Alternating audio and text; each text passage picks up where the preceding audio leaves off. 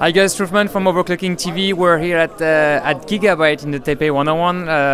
Right beside me there is Dino. He's actually overclocking one of the systems with the Z97X SoC Force LN2.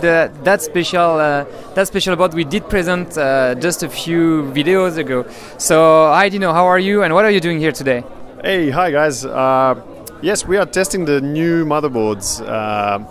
They are fantastic memory overclockers, but we're also going to show off the full max CPU frequency overclocking, and we're also preparing for the Kingston competition for tomorrow, and testing some chips, and one of them is doing very close to 6.7 gigahertz 32M SuperPi, so it's going to be a crazy day tomorrow.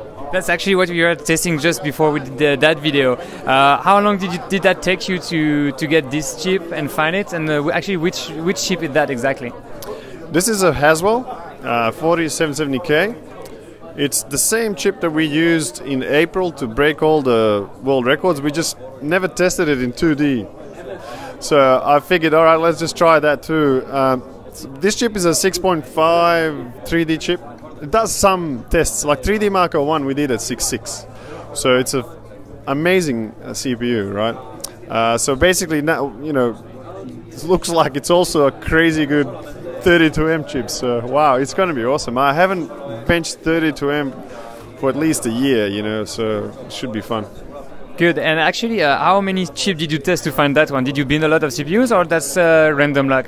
No, it's not. Yeah, you know, Gigabyte obviously has access to a lot of CPUs, like all the other manufacturers, right? So I don't know what amount we test, but obviously it's got to be quite a few chips, right? And this is definitely a unique CPU. I mean, but I think there are a few out there which are even faster. So it's probably not the best CPU there is, but it's definitely very close to it. And we also, you know, a lot of the guys that we bench with, you know, Team AU guys and you know, Stepan Z and Vivi, and you know, these guys are very efficient clock for clock, right? So it's not all about the big clocks. We can compete with 100 or 200 megahertz less on CPU and still be able to beat guys with max frequency. So you can extract the most out of the platform, and that's what it's all about. I enjoyed that the most, actually. So. Perfect. And actually, you were testing the special LN2 board. Yeah. That's the limited edition, right? And you were testing the memory. You broke the memory board record like this week, like during the press conference. Do you think you can do even better especially at the Kingston event tomorrow? Yes. Oh, you already tested and you already have the backup? Maybe. This board is the best memory overclocking motherboard in the world.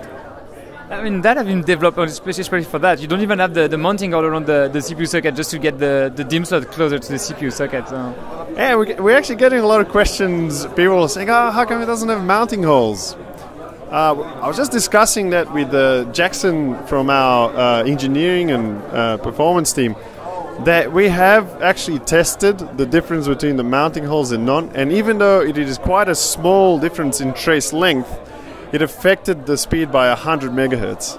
So we would rather worry about figuring out how to mount, and I'm sure you guys took the video of some mounts that we're doing.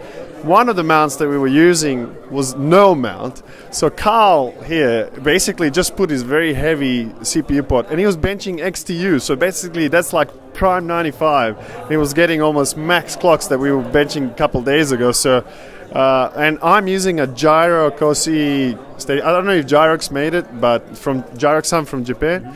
But the Japanese guys have a top mount pot where they screw in the CPU pod, which is, and they push it on the main board, right? It's not really even for pressure, just to hold it there. You know, because especially if you're benching 2D on memory, you don't really need a big, a strong mount. In fact, sometimes at home I'm lazy and I just have I have a heavy gold pot, and I just normally put it and quickly, you know, get to the 6.4, 6.5 3D and just do some like 3D Marco 3. Most of my scores were like that, you know, just boom, boom, boom, boom, done in 1 hour, you know. I mean, it's like there's no mounting hole, there's no insulation at all also.